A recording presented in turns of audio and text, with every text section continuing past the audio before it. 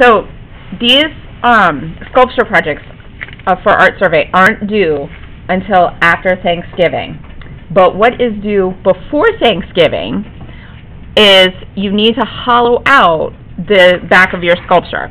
So this sculpture is like a solid block, like a really thick block of clay. All right.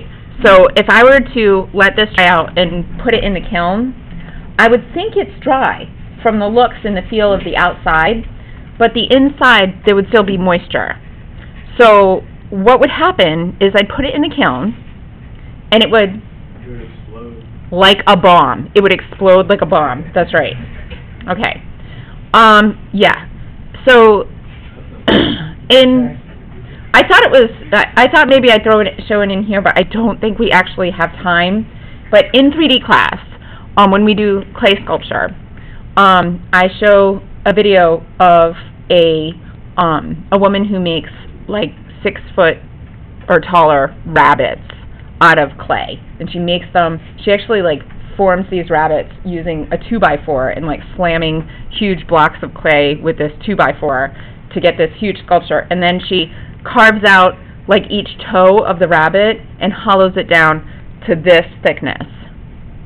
The rule that I've kind of made to this thickness, the rule I've kind of made because people tend to remember is the rule of thumb: hollow out your sculpture to the thickness of your thumb or the width of your thumb. The rule of thumb is make it the width of your thumb, not the length of your thumb, too thick, but this way. The argument is, well, everybody has different size hands. It's generally speaking. I haven't had a student hollow out their sculpture correctly anywhere from this width, I would say maybe 1 1/8 inches, to and smaller, and have their sculpture explode. I haven't had that happen. Usually we lose 1 out of 100. We do. So, but it's not going to be you. It's not going to be anyone in this class. So I'm going to show you how to hollow out. We have to do this before Thanksgiving because after we hollow it out, we are going to create a textured slab for the background and attach it to it, and then create a hole so the air can escape from this like encapsulated little thing that we make. Okay, so I'm going to start. First step is you have to decide what size loop tool to use to carve out the clay from the back of the sculpture. In some cases, you might use just a variety of sizes.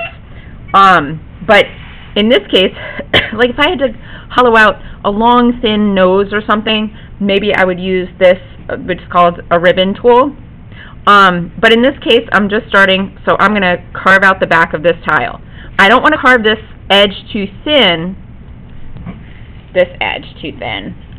because what's going to happen is, if I carve it too thin, then I won't have a surface to attach to my slab background. Does that make sense? I need a nice, strong attachment there. So, here I go. So first step is I take any drawing tool and or any tool that'll make a mark, and just make this kind of outline. See that, Artie? Like make an outline. Okay. Then I'm just going to start digging. Like digging out. This, I actually really enjoy this part because it's really like satisfying, like taking huge chunks out. The craftsmanship in the back of your tile is not assessed. For instance, it doesn't matter if the inside hollowed out section of your tile looks neat. Doesn't matter. So you can just kind of like hack away at it. And I have some students that neatness is important to you. And if that's you and you want to, when you're done hollowing, smooth the inside and make it all, you know, pretty on the inside, you can do that, you know.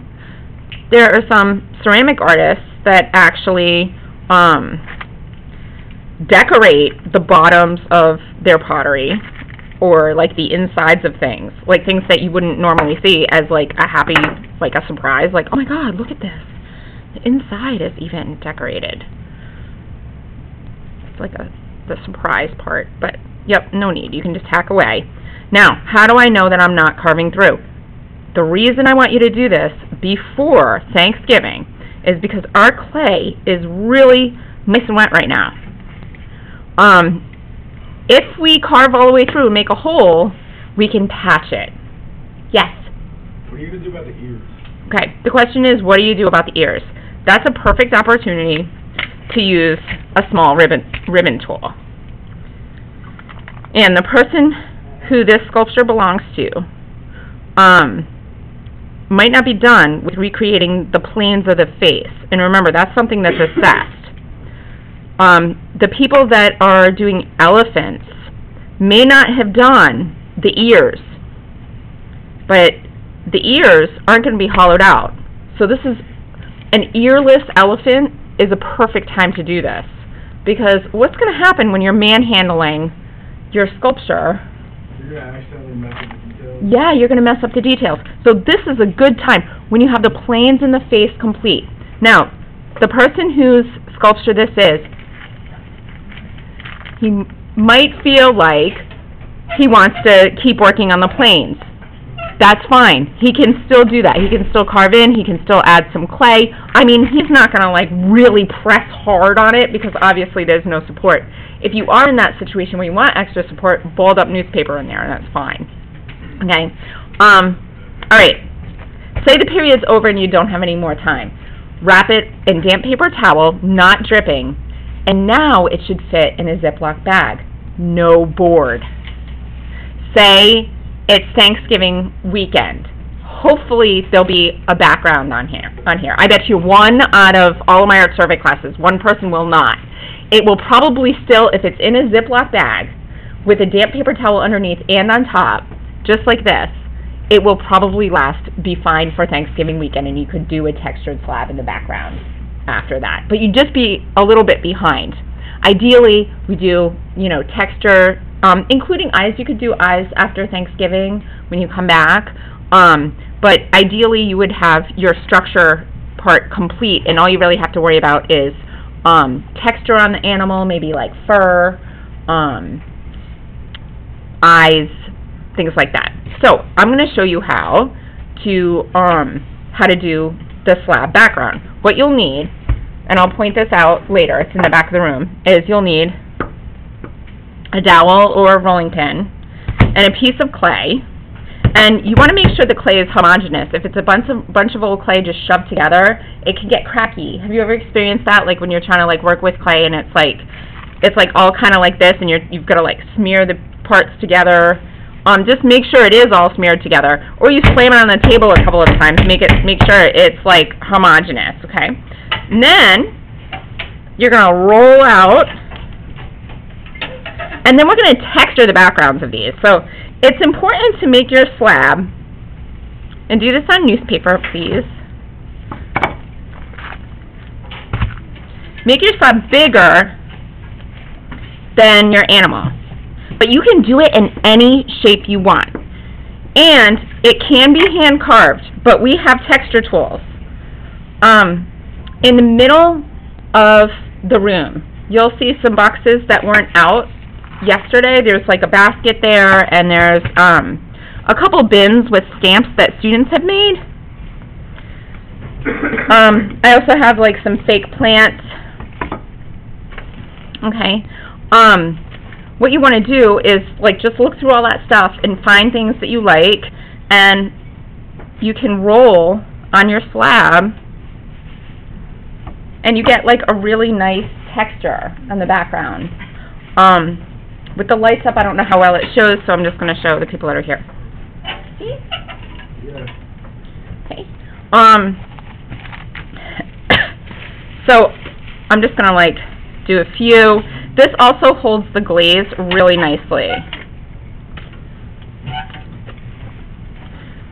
There's also, if you wanted to put like a frame, you can do this, and then you're going to press it in really good. Okay. So you could put a frame around, and then you're going to decide, you're not going to leave the edge like this, you're going to decide what shape you want, and then you're going to cut it with a fettling knife. I forgot a fettling knife. Do you have a fettling knife?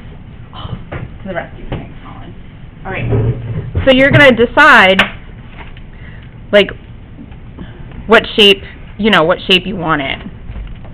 I'm going to put a couple more of these in.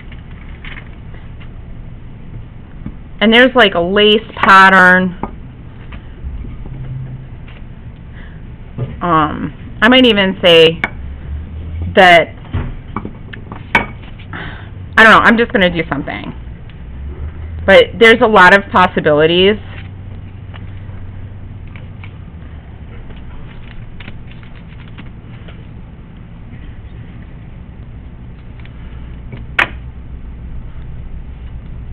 And then any sharp edges kind of clean up. And then at this point you have like, say I went like all the way around and I had these like, you know, smoothed edges here. Or if, say I chose this, then I'd want to do something on the edge, right? So you don't want to leave the edge just plain. You want to like either like smooth, like round it and like put a texture on there, or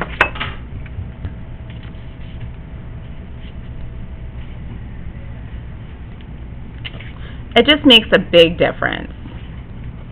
So whatever you choose to put on, the edge is all going to be cleaned up. So that's important. And smoothed out.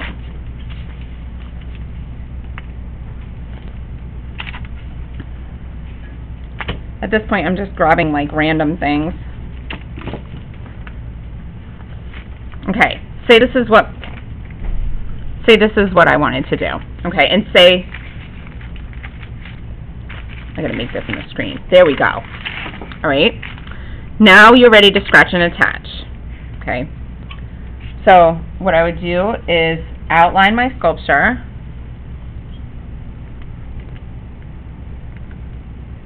Outline the whole thing.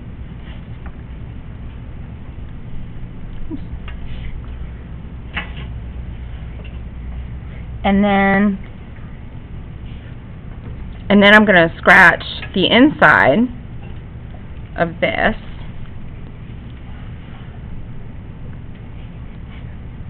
And this is a pretty big piece. This ear kind of goes off, so that's fine. Scratch, scratch, scratch. Take my toothbrush with a slip, put it on this side, scratch this whole edge.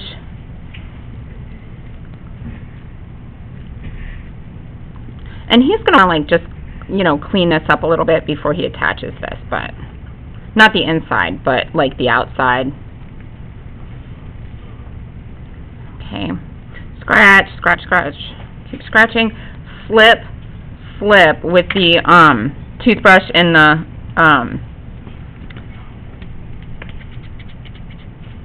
slip out of the big orange bucket, and then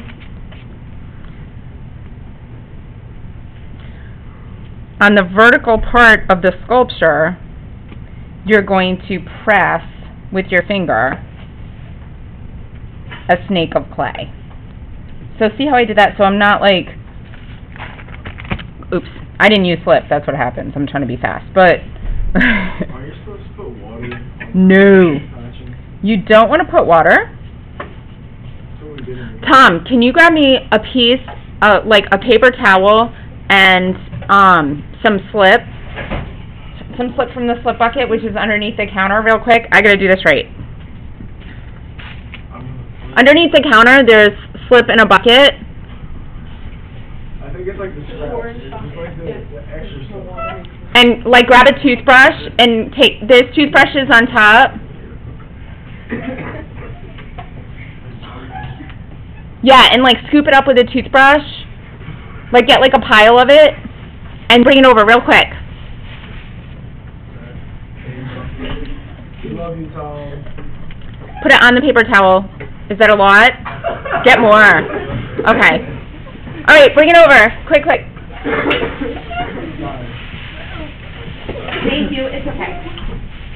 So whoever taught you to add water to attach two pieces of clay, I hate to be like this, but they're wrong. They're not right. That's incorrect. It's because what will happen if you just add water and then put another piece of clay on there, you'll probably get a crack. Because what happens to water when it evaporates? It just goes away, right? It goes into the air and it's away from your pot. So it was filling space like on your pieces of clay, and now it's evaporated. So it's gone, so there's going to be a crack. In most cases, or in a lot of cases, there's going to be a crack. So, yeah. So this is, so I'm just adding some, because when you're adding just water, now, there's obviously water in this clay, but it's homogeneous. Does that make sense? So if I was to take a container of water and add straight clean water, that wouldn't work. If I was going to add water to my clay, my dry clay, to break it down and then add that clay, that is going to work better. I hate to use this word because it freaks people out, but it's because there's like a bacteria in this clay now. So that's what breaks down the two parts, right? So they're like, oh, there's bacteria in my clay, gross. So I scratched this, but it's not like a bacteria that's going to hurt you. It's like swamp mud bacteria. What else can I say, right? Alright, so this is like all broken down and scratched. Okay. And now, I'm going to line this up, stick it on there, grab my coil. I should have never tried to rush for demonstration purposes in the first place, but... Is this due before Thanksgiving? No. What you want to do is hollow it out before Thanksgiving. Best scenario, but if you wrap it correctly, it'll be fine, is that you do like the background. But you probably, if you don't get to the background, it's okay. If it's not hollowed out, a concern is that you'll come back and it'll be too dry. Most importantly, you hollow out before you add texture. Because what's going to happen if you are manhandling your sculpture after you add all this texture to it? It's going to like squish it, right? It's going to mess it up.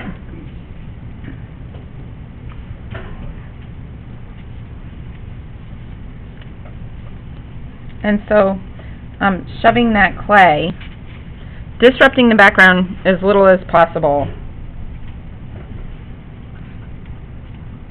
And notice when, see, look at that, right? Now it's fine. I'd want to clean up this edge.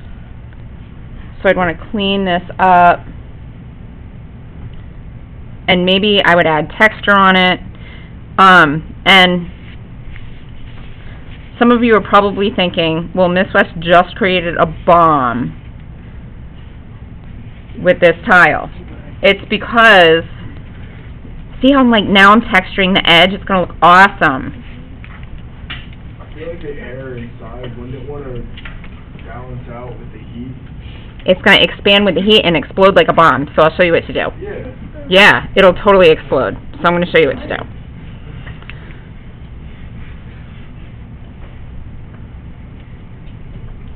So, make it so these are going to hang on the wall. So now, see how I've wrapped the leaf around? So make it so that the sides of the tile are nice to look at. Because when this hangs up on a wall, you're going to see that edge, right? So the edge, that's a transition from front to side. So it says on your rubric, it'll say, are your transitions neat and clean? Meaning, are they neat? Is it all like lumpy? Can I still see the snake of clay that you didn't smear into your sculpture around the edge? That's a transition from the wall to the side of your tile, from the side of your tile to the front of your tile, from the front of your tile to the side of your sculpture. You want those transitions to be as neat as possible. Here I did it by smearing the coil into the fox. Now, it's this, is it a fox? No, it's a wolf. Wolf, okay. So if this wolf was all textured, then I would be just like wrecking all of his texture that he spent all this time to do. So you're not going to learn about texture until after Thanksgiving. Now, how are we going to avoid the situation where we've basically created a bomb, right? We're going to make a hole in the back, but we're going to make it serve a dual purpose. So, this is going to be a hole that also serves for hanging. So you can watch the board for this. I'm going to look at the center of the wolf, which is right about here, and where the line of symmetry is, and then not too close to this V that I've carved here, but a little bit further down, but not halfway down. I'm going to create a hole for a nail. I don't want to just put a hole straight through that would be parallel with the floor, because what's going to happen when I have this hanging on the wall and the door slams? It's gonna fall. Yeah, it'll fall. So I'm going to cut it at an angle, okay? So the top of this hole is going to be at an angle, like this. And I can do this, just see how I'm holding my knife this way? And I can clean up the top of it like this, and then just go like this. And then the bottom loops around, and I just make sure that it's through to the hollow part of my tile, and I'm good. And then I gotta just kind of dig it out. And then I'm just gonna recheck if there's any loose pieces of clay in your sculpture, not the end of the world. And then you're just going to make sure that there's an edge there. And the backs, that's where your name's going to go eventually when you're all done with these. But for now, like, as long as it's in a bag, you don't need to put your name on the back of the tile. We'll be doing that after Thanksgiving. Okay?